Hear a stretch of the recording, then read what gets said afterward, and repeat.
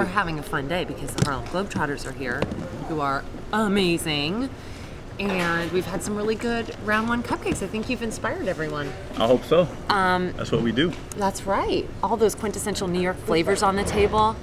Which one was your favorite, Florian? Probably the pastrami sandwich. Pastrami sandwich from New York City. It was the most surprising. It was really interesting. It was really cool. In presentation and in concept. She baked a real cupcake. Yeah. She sliced it in half. She made a sandwich out of it. That was unusual. I love that she incorporated the rye, like you would find the pastrami sandwich on that, classic rye bread. She incorporated it into a vanilla cupcake. It still had the sweetness of a cupcake. It still had the character of a cupcake, but it was absolutely, undeniably a pastrami sandwich. That's what we're looking for. We want to be surprised. We want to be surprised. And surprised, but he has to work.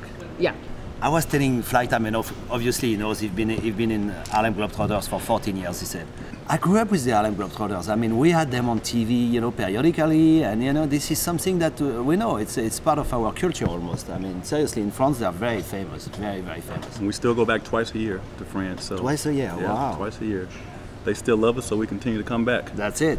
When I was 12, I went to a Harlem Globetrotters game in St. Louis, Missouri. And I went down to the court, and I shot a basket, and I sunk it. And they were like, "You kid, you could be a professional basketball player." And today I learned that they say that to every kid. I don't see how you even eat as much of those as you do. Like, you eat quite a bit of them. The Flight Time, do you ever have an off day when you're doing your thing, when you're doing your Globetrotter show? Do you have an off day ever? Like you got the thing spinning and it just won't go, or you just have been doing it for so long now that it's like clockwork?